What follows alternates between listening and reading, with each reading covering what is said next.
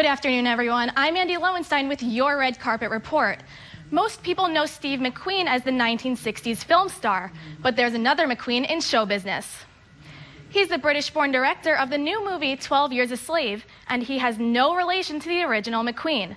The film tells the true story of Solomon Northup, an African-American who in 1841 was snatched off the streets of Washington, D.C. and sold into slavery.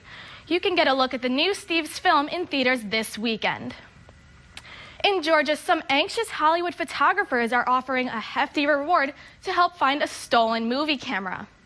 The camera was stolen from two photographers' SUV while they had breakfast at a local IHOP.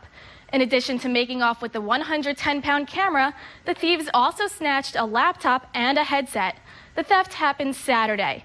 The photographers are offering $5,000 to anyone with info that leads to the return of the undamaged camera.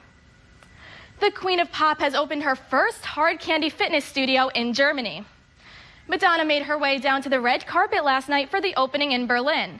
She founded Hard Candy Fitness with New Evolution Ventures. The Berlin location joins 5 other current studios around the world. And that's it for today's Hollywood news.